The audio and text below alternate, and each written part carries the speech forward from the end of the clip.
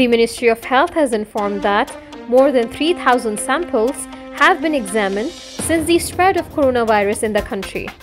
The ministry noted that following people's adherence to preventive guidelines, there was no record of local transmission in the first 3 weeks. However, 26 cases of local transmissions were recorded in the 4th week due to contact with previous cases.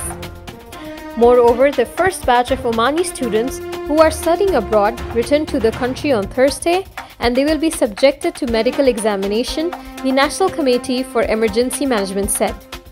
According to the officials, the students will be under intuitional quarantine at designated hotels that is at the disposal of Ministry of Health.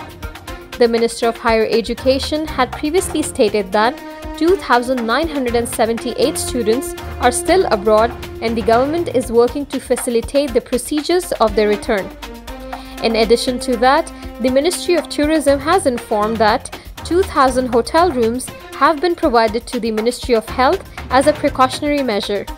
A statement issued online by the Ministry of Tourism said 40 hotels have responded to the invitation of the Ministry of Tourism so far, where 2,000 hotel rooms have been provided to the Ministry of Health to facilitate the coronavirus situation.